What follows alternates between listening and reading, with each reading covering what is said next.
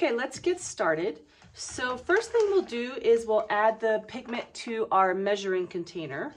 And I'm just using this Artist Loft soft body paint because it's really inexpensive and it's already soft bodied. And so for my demos, I like to just use this.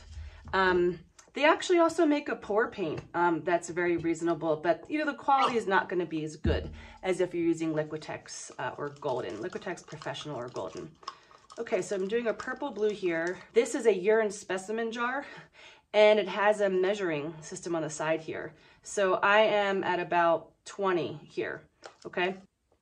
So let's go ahead and add a bit of water here. I added 40 of water, so 2 parts water, 1 part pigment. I'm gonna mix that up, okay? Now this is just like a, you know, basically a wash, right? So this is what delineates what makes a wash different from like acrylic pour is that we have some medium in there to give it some body. So now let's add our acrylic glazing medium. So I'll add another 20 here and see how that feels, okay? So that would be 1 part paint, 1 part glazing medium is what I have right now. So I can feel that's a little bit thin, but it really depends on what you're going for. You might want a really thin pour, you know, and sometimes you might want thicker pours. So I'm gonna go ahead and add another 20 to bring us to 100 here, okay? You don't have to be this exact, okay? When I've done these in the past, I really have just eyeballed it. All right, we're gonna get another color going here so we don't have just one. So that feels pretty good to me. It's thinned out, but it's not super thin like water.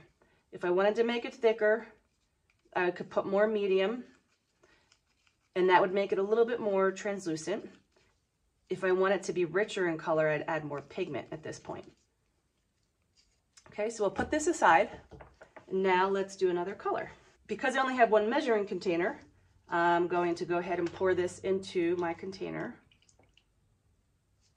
And then I'll just have to wash this out, or if you can buy these urine specimen containers from Amazon, a huge bag of 100, I think, for like 20 bucks. And so they're useful if you're more of an exact kind of person, okay? Okay, so I'm gonna wash this out and then we will do the next color. Okay, so our container is ready to go, and I'm going to go ahead and just put my finger on the 20 mark here so I can see where that is. And again, we're not having to be too exact about this, but okay. So you can see here that I have, you know, that much pigment, right? So now let's do the medium next time. Let's kind of go with the medium next here. So I'm gonna do 40 of medium, so that takes me to 60. I actually think it's better to do it this way because then you mix the medium and the pigment together. So I'm just doing white here. I always like to put white in with my pours, or a light color. Usually a dark, a medium, and a light, okay? So that feels pretty thick. So now we put the water in and get it to whatever consistency we want. And of course, if this container is like too small, then you just go to a bigger container and you can add more water. So it is good to have your pour paints in relatively the same consistency. You don't want one really thin and one really thick, generally speaking. Okay, now that I'm mixing it up, it's actually pretty similar to that one. I would say this, I prefer the thinner pours because when they're too thick, they kind of just get a weird texture. I don't love how it looks. This one is actually a little bit thick for my taste. So I'm just gonna go with a little bit more water in there. With the pours, I also recommend not doing more than, you know, let's not include white, 1 or 2 colors. 3 absolute tops, because you're gonna get mud eventually, you know, and the colors are gonna mix with each other. So you don't need to have so many different colors. Pick a color scheme, a color palette you wanna work with, and go with that. And, you know, just sort of keep it simple, especially in the beginning. Okay, so now we have our white ready to go. And I'm gonna clean this out. Actually, what I'll do here with my next color, I'm gonna keep that white in there. And I'm not too worried about this dripping on the canvas here because we're just gonna pour on top of it. Let's go ahead and we'll make another color, and I'll use the white that's already in there. Okay, what I decided to do is I actually had some purple blue left over from a previous mix that I was doing. So I'm just gonna do some purple blue, but I'm gonna kick it more to the blue side. And, oops. Let's see if we're about 20 here. Starts to get to be hard to see. I think that's good. Okay, so it's a very similar color, just a little bit more on the blue side. I liked adding the medium first, so I'll just go ahead and do that again.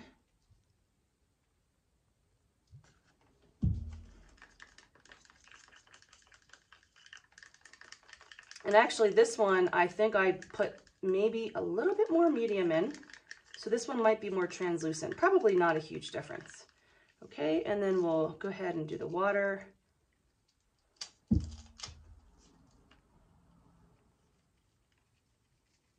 And you have to really mix this well. It'll feel really thin at first, but then as you keep mixing it, you'll start to feel its body a little bit more. And like I said, you know, if you're mixing in these small containers, you might feel a little limited. Feel free to also mix. I kind of like that it's small. I just feel like I can mix it really well. But if this was too thin or too thick, I'd put it into my other container, and then I would just add either medium or water or pigment, depending on if I want it to be more opaque, more watery, or whatever I was going for. Okay, so we got our next color. Okay, so we'll go ahead and we'll pour our mix into this container, and here comes the fun part now. So now we have purple blue, violet blue, a lighter violet blue, and then we have white. So I'm just gonna go ahead and maybe just start with some bigger shapes and then play around with small designs within those shapes. I have this rosin paper. You wanna have this paper under, it's gonna make a mess. This is rosin paper, but you can use plastic or whatever it might be, whatever feels good. And then also, I'm gonna give it another stir. Okay, so let's start here.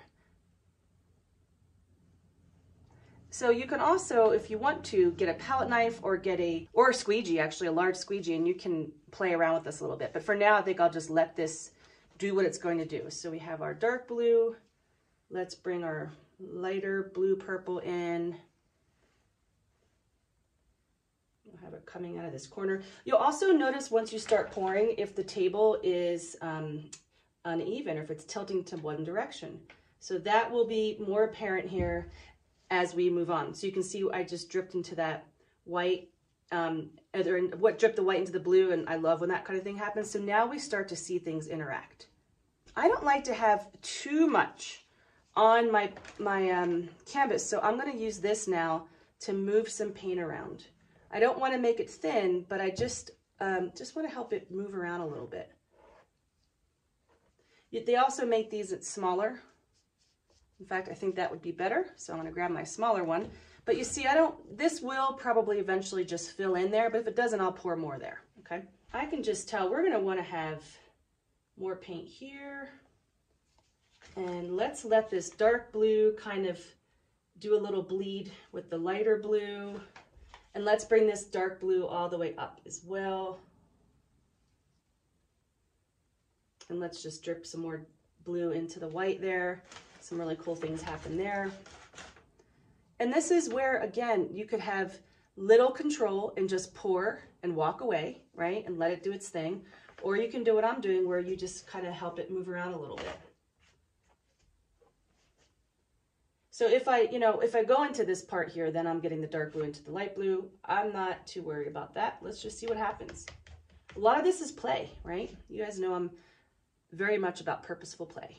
Having a good time, asking yourself, what will happen if I do this? What will happen if I do that? And just messing around.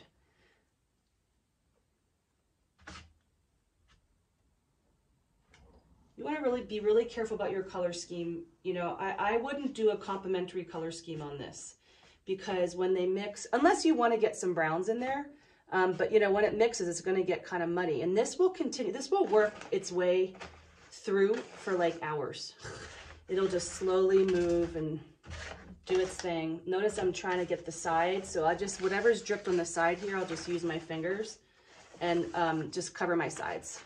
So it feels really finished when it's done. It'll continue to drip over the sides most likely, but that's okay. We just want to have something on there so that when it's done, it feels very complete, ready to hang. Okay, so now let's have a little bit of fun with some water and some rubbing alcohol. So if you spray water, you can see that you create these interesting little effects. If you spray rubbing alcohol, you get this idea of cells. Some of these cells will close back up, but it's just a fun way to mess around. And, you know, maybe this white part, we don't want to be so overt. So we get in here, you know, we can go like this, right? And draw with the paint that's there. Create a little gesture drawing of sorts. Or you can get back into your large tool, right? And just sort of drip the colors around like splatters. You know, this is really gorgeous what's happening here. I'm really enjoying that. And so as I watch this, I can see it's slightly downhill because I can see it flowing downhill. In theory, if we're flat, well, if we're flat, it's going to be really more sitting flat. It's not going to move. So what I want to do is wedge something under there, okay? It could be a little bit of wax paper. I wouldn't do anything that'll stick to it. So like wax paper or plastic would be the best thing, or even like these lids here, if you're not too attached to it. But that might be too much. So let's just see what happens when we, because now you see this is moving back in this direction, right? So that might have been too much. But let's see, because if it finds a little spot where it settles, it doesn't move very much, then we know we've gotten to a point where it's level. You could also get a level on your table if you wanted to. This is pretty cool the way it is. I like what's happening right here. I think that's really fun. So we have some paint left. We could drip some more on. I'm kind of feeling like maybe this white form wants to actually push back out again. Let's really push this out to the corner a little bit, see what happens. And I mean, what's so fun about this is there's control, but then there's also not control, right? Like what I just did, I don't know how that's actually going to play out when it moves back down. So that's where I think this is really fun because I don't get to control it completely. Okay, let's get some of this dark. Just kind of move that around a little bit more. I mean, it's so cool the way it is. It's like there's not really a whole lot we need to do to this, right? I'm really liking what happened here. It's almost like a petal. So I'm feeling like maybe doing that a little bit over here too, but maybe with a smaller tool, maybe just my palette knife here. Let's just push this a little bit. Let's take a little risk. This is a good place to take some risks and play. You know, and then after you do this enough, you'll find like what techniques really work for you. You know, I might end up thinking, ah, man, it looked better before. And that's okay because acrylic is forgiving. This can dry and we could do a whole nother pour on top of it. And as you saw, we're not using a lot of paint. Mostly it's medium and water. So it's like, you know, and you can get the cheaper paints to play with. So that way you're free to messing around and experimenting and seeing what happens. You know, at this point too, if you wanted to brighten up some spots, you could do that. Like maybe we want a little bit more brightness right there, right? So let that do its thing. And I'll do water, a little bit more water. And let's do another shot of alcohol. Woo.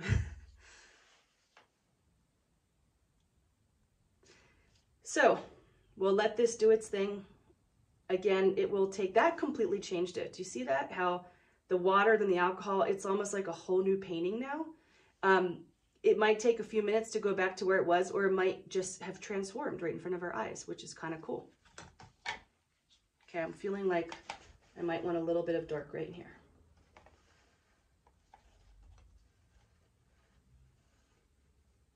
You can also, to get like the last bits out, you can get water and spray it So I'm trying to spray away from my painting, but you can sort of water that down a little bit more. You don't want to do a whole lot, but that'll just get the last bits out. Yeah, so now you see it's actually going back to where it was before after that alcohol. But the alcohol did really do some cool things there.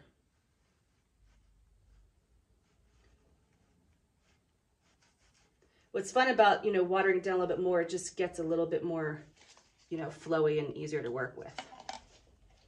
I don't have a whole lot of paint. So you guys saw that I had about half of this container filled, and I pretty much used it on this small canvas. This is a 9 by 12. So that, you know, you need a bit of paint for this to work because you want it to cover. I think I actually had just the right amount of paint. What I have left up more of is a bit of the white. So we'll just let this play out and see what happens when it's done. Also, one quick thing, what's nice about using these old yogurt containers, my lid is being used right now, but I could put the lid on and I could keep this pour, got a bit of pour paint left. And so if you make too much, this should stay for quite a while. So that's also a nice thing about using old yogurt containers or hummus containers with the lid, so you can actually save your paint for later. Okay, I'm doing one more thing here. I have so little of this light blue color left, it's not worth saving. So I'm just gonna go ahead and use it. Let's just put it here. And let's put a bit more of it here.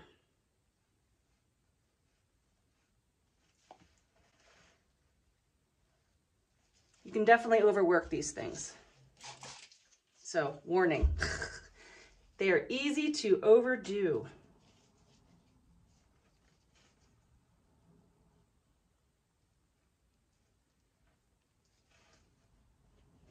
So you have to be careful. It's like so fun that you just want to keep going and going, but better to have a few pieces that you're working on that you can maybe now take this idea, like we have to set up a canvas somewhere else, so that we can just let this stay, let it do its thing, get away from it, and we can keep playing on another canvas, right? And not overwork this. That would be a really good way to not overwork it.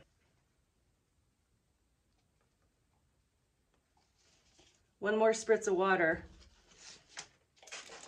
and alcohol, and I promise I'm done. Just in this little spot there, and that little spot, and that's it. That's it. I'm really going to stop now. The only thing you could do if you want, just double check your sides. Make sure that the paint is on the sides. You know, and you can check back on your painting. It will take several hours for this to totally dry. I mean, really probably like 4 or so. And you can check back in the beginning and just see like, okay, am I happy with what's happening? Like you can see here, I've got these solid shapes here, and I'm wondering about this one, if I want to mess with that a little bit. And I think I'm just going to let it stay.